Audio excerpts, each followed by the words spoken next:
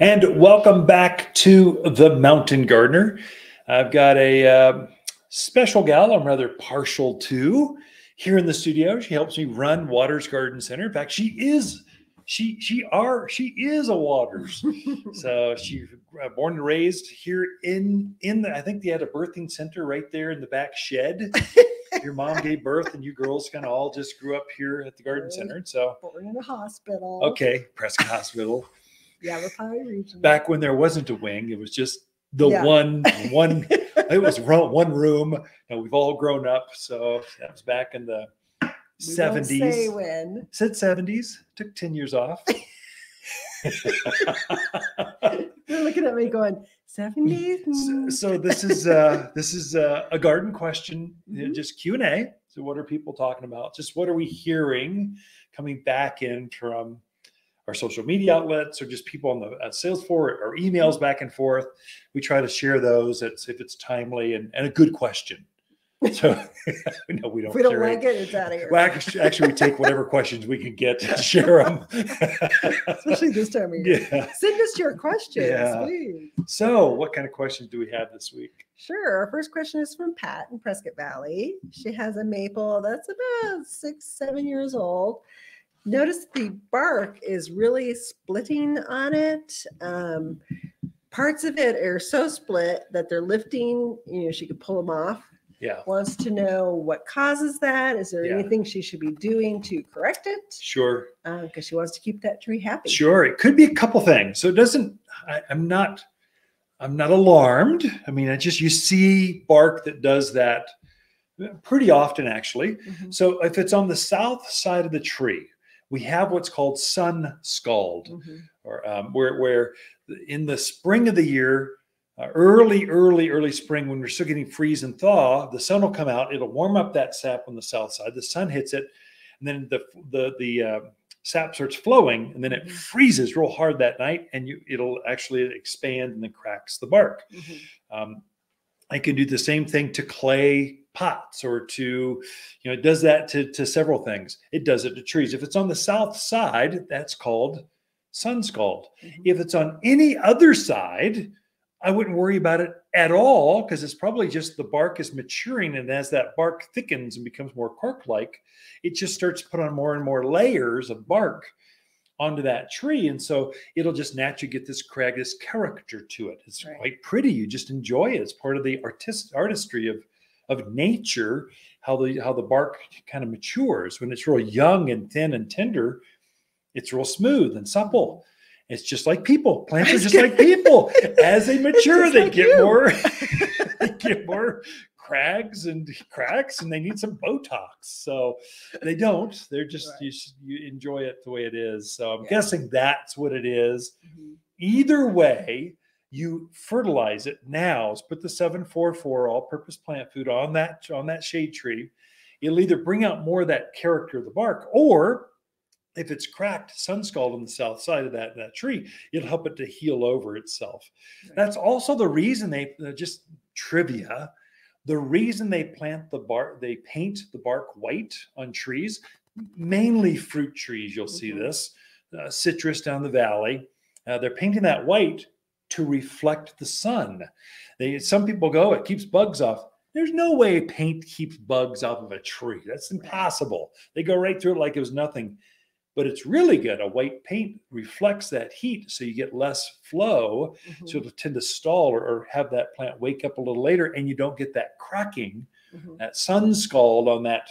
It's going from the trunk up to about where the main crown starts, main branches start to form. That's what they'll paint. Not the whole tree, just that lower bark where the sun can get to it. As the trees mature, the bark gets thicker, and so they protect themselves. And the crown, the branching structure gets so large that it shades itself. But when they're young, they can paint them white to reflect the heat. That's why they do it. You've come out. The new paints that they've come out with are actually more of a tan color, but they're UV. Yeah. So new technology. Even in tree paint. My goodness, Mama, I can't believe what they come up with next. I don't know where that came. That's my Arkansas. That's as close to Arkansas as I get. From my Arkansas friends. You just insulted sorry. everybody from Arkansas. It could have been from Mississippi. I'm sorry. I'm sorry. My family's from Georgia, Georgia. so I can get away with that if you're Georgian only. We'll move on to the next question. Yeah.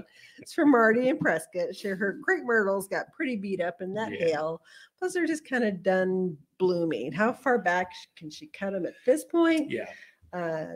Or don't wait until fall. Yeah. So crepe myrtle. So we did get some hail pockets around the town. In fact, the greenhouses here got hit pretty hard. We're putting we're going to reskin them this winter, put new Lexan on them, so new polycarbonate going on. They poked some holes in it. So it did damage a few trees, kind of took the top of the leaves, got kind of dinged. Yeah. And we're leaving the foliage on until they completely use their fall color and they drop their leaves. So don't be in a hurry, Marty. Leave the leaves on, even though they're torn or bruised, they're still able to create some photosynthesis. And they're pulling all those sugars. There's a thing that the plants do. As they shut down, they're pulling some of those carbohydrates back into the root structures. They're actively rooting right now. Right. So don't be in a rush.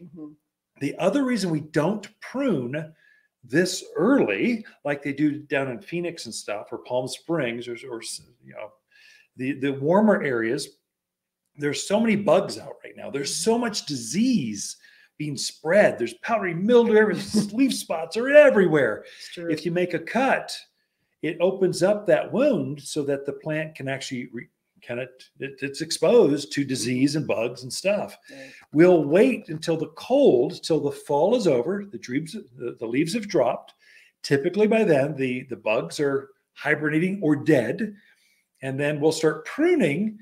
Enjoy the holidays. Prune after the holidays. So after New Year's, go ahead and prune. Then you can make a cut, and the sap is there's no bugs out, and then it's moving really slow. It just takes a lot of the pressure off. Yeah. So don't be in a hurry, Marty. Good advice. All right. Next question is from Vern. He planted some large Austrians and spruce. Nice. Wants to know, do they really need to be staked? Or are they... Yeah, so that's a tricky one. So yes, Vern, they do. And here's the reason why. So a bigger pine and spruce, I'm guessing that's what it was. They come ball and burlap. That is, we grow them in a field like corn. So in a perfect row, we'll overpack them, then we'll harvest in between every other one. There's a logic to it. But we're digging that, we grow it in the ground so that evergreen can get bushier and fuller. It grows a nicer specimen if you do that. And then we'll dig up a ball and we'll wrap it in burlap, thus the name ball and burlap. And so we're root pruning as that thing matures in the ground. And then we'll dig that up and put it into a pot.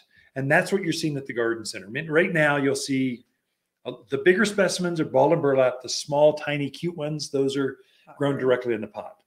So the ball and burlaps are heavy. Oh my gosh, they're 100 pounds easy. So you put them in the ground going, nothing can ever make this. I don't need to stake this. It's heavy enough. Well, what happens is that those first few snows are very heavy. They're just dense, heavy snow. And this big old evergreen can hold a couple 100 pounds of weight. They're very sturdy, but their roots aren't there yet. So when they're mature, the roots kind of keep it upright and it's not a problem. You need to stake it for the first year to 18 months, first season at least, so the roots get fully rooted and then can hold that tree up, even under the heavy weight of a snow. So March is another real heavy, wet type of snow. And that's where it'll get that plant to just kind of go, it falls right over. Yeah. Doesn't damage it. You can set it right back up, but then you lose all those fine root hairs that we're rooting. Yeah. It's like you're starting over and over again as you set this thing back up. Put some stakes on it. You keep those roots fully rooted, and by this time next year, you should be fine. Be okay. And even in the spring, we get those prevailing winds, and all of a sudden you have a tree that's on a slant the whole time. You really do need to stake all trees here, at least for 1 year, and then you could probably take it off. So that's kind of the advice we give you. We got a stake kit. We have 2 kits, enough wire and a V-strap to kind of make it all good. And we make it easy so that you'll stake more trees because we believe in it. Ken and Lisa Lane, the Mountain Gardeners. Be back right after this.